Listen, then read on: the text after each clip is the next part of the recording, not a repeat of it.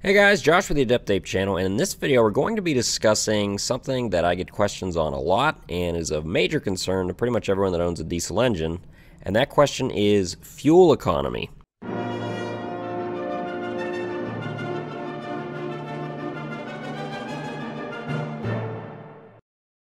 Now we're not going to say gas mileage here because we're talking about diesel, so we say fuel economy, or we can say fuel mileage, but fuel is very important for any owner-operator, RV owner, bus driver, anything, because fuel is the single highest cost typically outside of the driver pay for any diesel vehicle. And fuel prices are pretty high now. A lot of the parts of the country, over $3 a gallon, talking in the US. So how do you optimize your fuel economy? And there are things you can do that can cost you money to increase the fuel economy, but there are many things you can do that don't cost really hardly anything, and you can help improve your fuel economy. So we're going to be discussing those things, and I'm going to go kind of starting with the engine because that's usually what I get the questions on the most, and then we're going to talk about generally trucks and what you can do to try to boost your fuel economy, okay? So first thing we'd like to do is let's do a little math, and let's say for an average on-highway truck, you're going to run 80,000 miles a year. And let's say this truck gets 5 miles to the gallon. That is going to give you 16,000 gallons of fuel burned in that 1 year's time. Now, if you multiply that by the price of fuel, which is, we'll have a round number here, $3 a gallon, that's $48,000. That's a lot of money. That's more than a rebuild of the engine. Now, if you could bump that fuel economy not by a bunch, we'll say from 5 to 6 miles to the gallon over the same distance, you are looking at much better fuel economy here. So you're only going to burn 13,333 gallons in that year. So if you multiply that by the same fuel cost, you're saving about $8,000 a year. Now, maybe you're going from 4 to 6, or maybe you're going to 5 to 7, or 5 to 5.5. It makes a big difference. 5 to 5.5 would still give you $4,000 a year savings. That's a lot of money. So how can you improve your fuel economy? And the first thing we're going to discuss is the engine, which that's where my specialty is, especially in cats. So the first thing we'd like to talk about is horsepower and how it affects your fuel economy.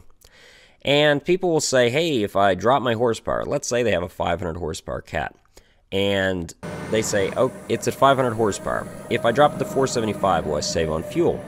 Or if I bump it to 550, will I save on fuel? Because it'll be a lower load on the engine opposed to at 80% throttle. Well, not really, at least talking physics here, because if you're moving a certain amount of weight over a certain distance, just increasing or decreasing your horsepower, it still requires the same amount of horsepower or torque to move the wheels at a certain speed. So not necessarily changing your horsepower or your torque curve is going to make it more fuel efficient. Some people claim that it does. Some people claim that it doesn't. But most of the guys I know that have bumped their horsepower or even derated it, they say their fuel economy typically does not change.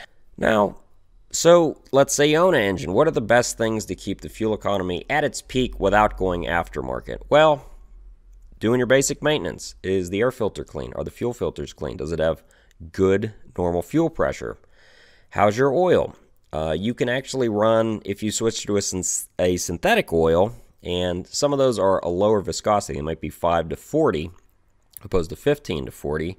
Now, 40 is the viscosity when it is hot, so when the engine's super hot, it's not really changing the viscosity, but synthetic oils typically have more uniform molecule size, and if they have a better lubricating properties, you might see a very insignificant gain in fuel economy just from running a synthetic oil.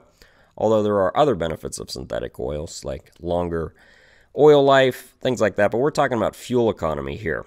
And also, if let's say certain engines, there's a viscosity grade variable, like on a C7, you can actually run 10W30 or 15W40, which would get better fuel economy. The 10W30 actually would. And why is that? Well, a thinner oil is typically you're going to have lower oil pressure, which people might freak out. Oh my gosh, my oil pressure is 5 psi lower. Well, what that means is your pump is not having to work as hard because the pressure around your bearings and the pressure that it has to build in the pump, which takes horsepower away from the engine, is slightly less because the viscosity is slightly lower. So that's something to keep in mind. There's other things you can check. If you have a big air leak and your air compressor is cycling on and off all the time, the air compressor is a load on the engine. Now, if you fix your air leaks and your air compressor is not cycling on and off all the time, it's not going to increase your fuel economy by 2 miles to the gallon, but maybe it'll be 0.1 mile to the gallon, which will show a significant increase of your profits over the life of the engine. So these are things to check. You know, is your valve lash okay? Do you have any sort of black smoke under all operating conditions or under a load? You know, that indicates black smoke is unburned fuel, so you're wasting fuel. Fuel's expensive. We're trying to save it here. So as far as the stock engine goes, these are things you can check and really look for to make sure that it's running at its optimal level. The other thing is your boost. If your boost is decreased over time, you most likely have a CAC leak or a boot leak. And the lower your boost under the same load, typically the less efficient the engine is. So if your boost is lower than normal, you might want to have that checked out. It could be costing you fuel at the pump, okay? Now, what about aftermarket gadgets? I've seen all sorts of stuff. Stuff that bolts on the fuel system and is supposed to spin the fuel or make the fuel magnetic or all sorts of stuff. And then there's more legitimate products like AirDog systems and FAST systems that help reduce the aeration of the fuel or the bubbles in the fuel and help get it out of the engine. Now, anything you're going to buy at a truck stop for the most part that bolts on in under 5 minutes is probably not going to increase your fuel economy. And the reason for this is it's probably a gimmick. Something that spins your fuel just doesn't really make sense in a diesel engine because unlike a automotive engine where you have fuel atomizing in an intake manifold typically, or on the newer ones where it atomizes in the cylinder directly, I could almost see if it's going into an intake manifold and it's swirling, you might see some sort of improvement on certain engines, but on a diesel it just doesn't make any sense because the fuel is going into an injector and the injector is putting it under high pressure and then just spraying it in. I don't see spinning it or making it magnetic or whatever the gimmick thing does could add fuel economy. They usually claim higher horsepower and better fuel economy. I don't see how you can typically get both of those from the same product at the same time in under 5 minutes. Now, most aftermarket manufacturers, of course, are going to claim that they do these items, but I haven't seen anything real world that will really prove that they do. Now, I mentioned AirDog and FAST systems. So these systems do work. They will take your fuel and cycle a small percentage of it back to the tank. And the reason it does that is it's collecting any air bubbles in the system and sending them back to the tank before they reach the injectors. Now, will this increase your fuel economy? Not necessarily. What this usually does is it's fixing a system that is sucking air bubbles. Now, most manufacturers allow a certain amount of aeration of the fuel into the injectors, and while it's not optimal, you really don't want any air in the fuel. These systems get rid of all the air pretty much, probably 99% of it. Now, maybe if you have a system that's sucking a lot of air and these systems help clean that up, you could possibly save better injector life, possibly better fuel economy. Those are things to think about if your system is really old and you think you're sucking a lot of air. Of course, the thing is, if you're sucking a lot of air, you probably have a line that is cracked or a fitting that's cracked or loose or old, and it probably needs replaced. So we've been discussing the engine quite a bit here, but let's talk about the truck in general and things you can do that are free and things you can do that might need already replaced on your truck that could potentially help save you some fuel money, okay? So the biggest thing, and this is something that for the most part you can do for free, is vary your speeds. And by vary, I mean drop your speeds. Now, am I talking about engine speed or am I talking about vehicle speed? Well, the biggest one actually is vehicle speed. Now, most on-highway trucks are on the highway. So they're traveling, at least in the West, at very high rates of speed. You know, some guys are going 75, maybe 80 miles an hour. A lot of the parts of the country, this is totally legal, depending on where you're at, except for the 80. And, you know, if you could drop that speed, it really helps contribute to better fuel economy. Now, why is that? The reason is, as your truck increases in speed, particularly about over 50 miles per hour, and I'll show you a graph here, after about 50, 55, depending on the aerodynamics of your vehicle, your fuel economy really starts to drastically tank. So if you could drop from 75 to, let's say, 55 miles per hour, you're probably going to see about a 20% increase in fuel economy, depending on the aerodynamics. If you're very inefficient as far as aerodynamics go, you're going to see a better fuel economy return when you drop your speed. Now, why is this? It's because the drag on the vehicle while cutting through the air is not one-to-one. So it's not like when you're going 75, you know, it's only a slight increase over 55. You're moving a much higher volume of air as you increase in speed. So going from 75 to 80, you're going to see even worse fuel economy. So first thing I tell people is drop your speed. That's the biggest thing. So maybe if you're always running 75, go to 70. See what it does. Maybe you'll pick up a mile per gallon or half a mile per gallon. Now, of course, your earnings over hours would decrease because you're pushing less miles, but to some people, they're more concerned with their fuel costs than they are for the speed at which they get places. So that's something to keep in mind. I knew a guy, he had a huge Peterbilt. It had a Regen Acert Cat in it, which are not known for the best fuel economy. They usually get about 5.5 miles per gallon. And this guy was getting over 7, and I said, what's the deal? Like, why are you getting such good mileage? And this had a huge sleeper on it. He ran fairly heavy, and he said, well, I drop my speed all the time. I'll drop it by a mile per hour. I've been doing that about every couple months, and I run at 62 miles an hour pretty much everywhere. And he was getting over 7 miles to the gallon. That's a huge savings. If you're a 1.5 mile difference between 5.5 to 7, that's going to save you a lot of money every year. It's also less wear and tear on the engine because it's a lighter load on the engine. Now, you may have heard that, you know, reduce your speed and aerodynamics might matter, but maybe you're thinking like, yeah, it probably doesn't matter that much. Well, I have kind of an unrelated question for you here. What is the fastest bicycle ever? Well, it's a recumbent velomobile. What is a recumbent velomobile? Here's a picture of one. This bicycle, which they run tests in Nevada for, they have bike races basically to see who can make the fastest bicycle. This is not an electric bike or gas-powered or anything. It's just there's a person inside pedaling this thing, and it's over a several mile stint, and they take speed samples. And this went 83 miles per hour over a set distance. That's pretty fast for a bicycle. And the reason it went so fast is not because it had the most powerful human cyclist inside.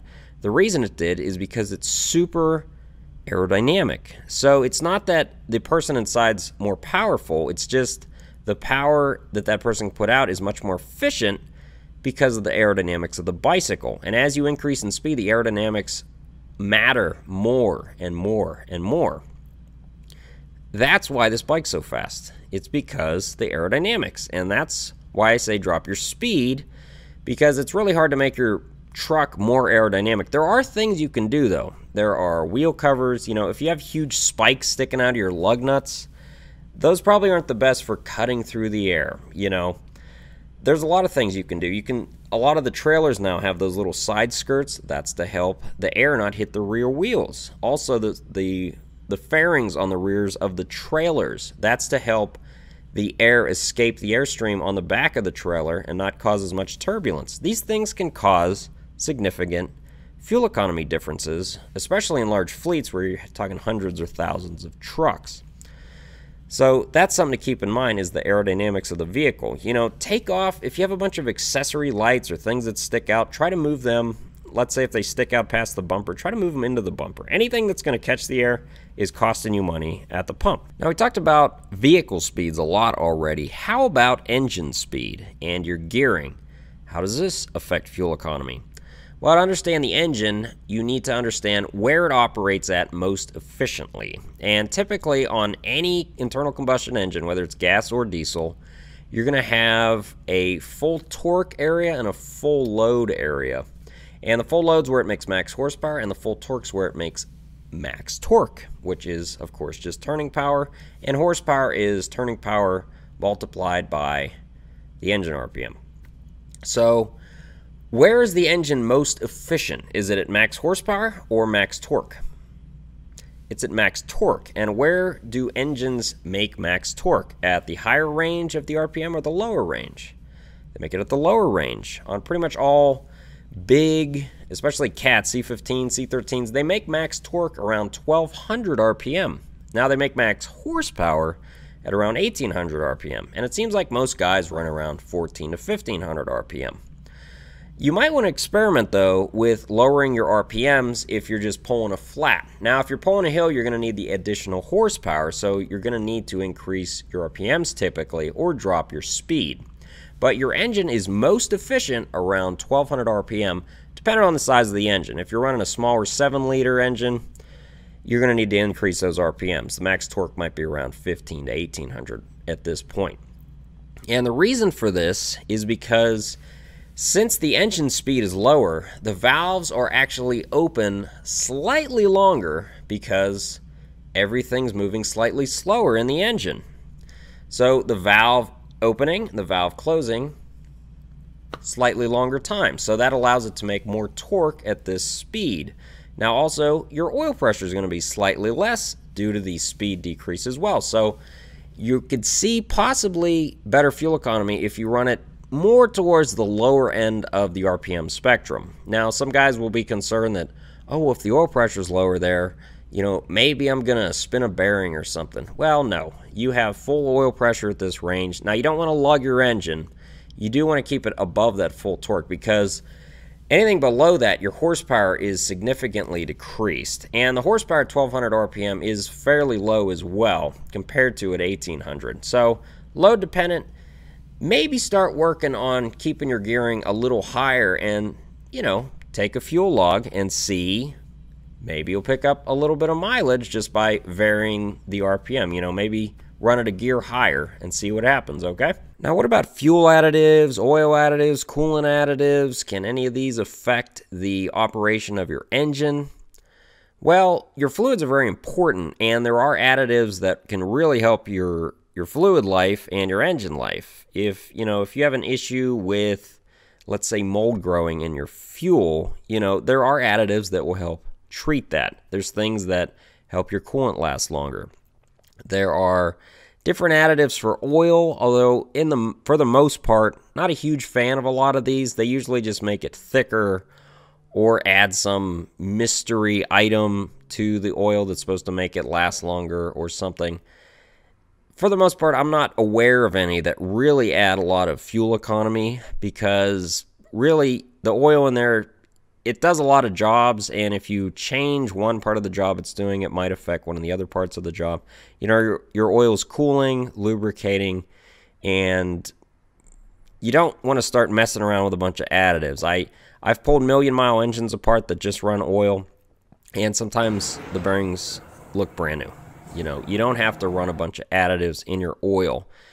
Like I said, about the fuel, especially if the truck sits a lot or something, you might want to add an additive just to help it stabilize it. But I'm not aware of anything that you can just pour in that's really going to help your fuel economy. And remember, if a vendor is selling something that says it does, they're in the job to sell that product. They're not necessarily in the job to make you a lot of money for the most part. Not saying there isn't something out there that might actually work, but I'm not aware of any, okay?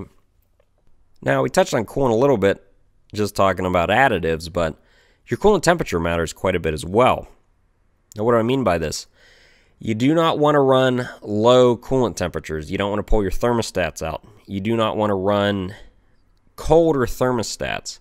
Your engine is most efficient when it's hot. Now, I don't mean overheating. I don't mean 240 degrees.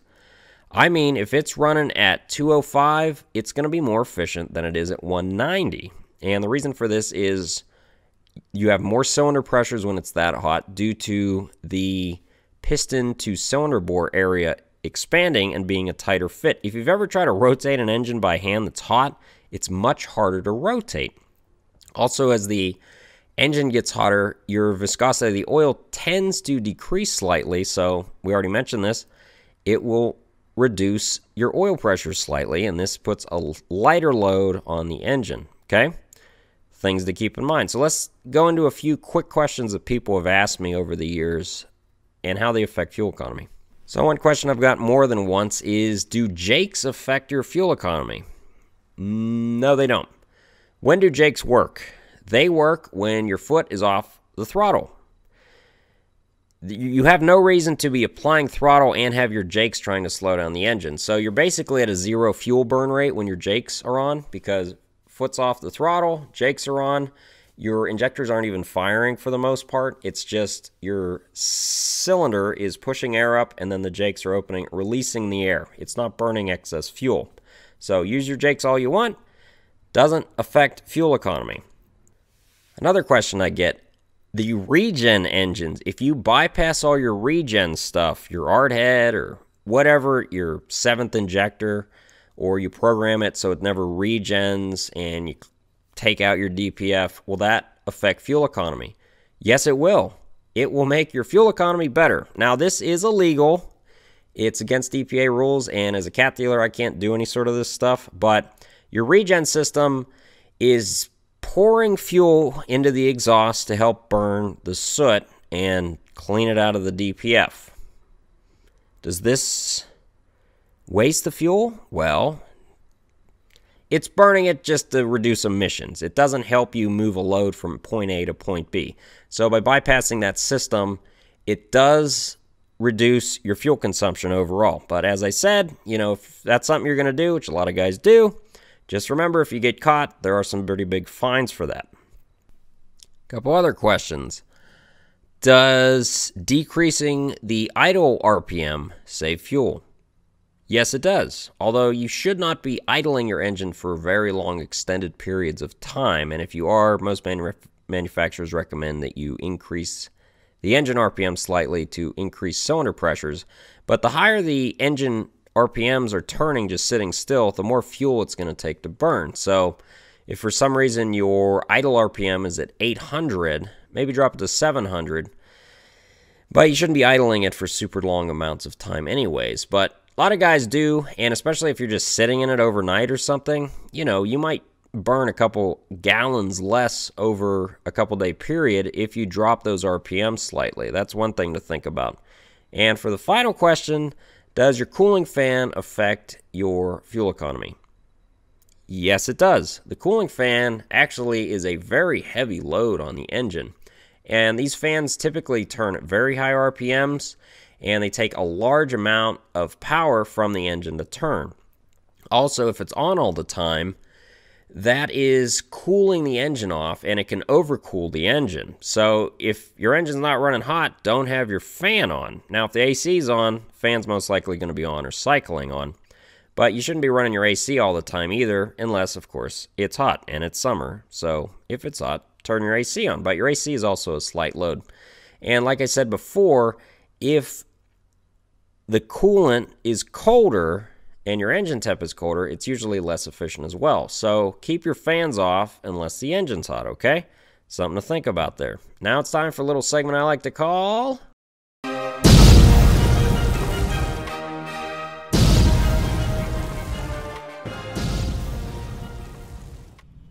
So we got some destruction here from a 3500 series cat, which you can see has very big pistons. And you can see the piston here is totally destroyed. We have the liner. This is the liner that the piston was in. And that line you're looking at is a crack. The crack goes about 3/4 of the way around the liner here. Just totally broken. Very expensive parts, obviously. And this is the wrist pin bushing. Totally destroyed as well. Luckily this had removable liners, but this engine had some heavy damage. Hope you enjoyed the video.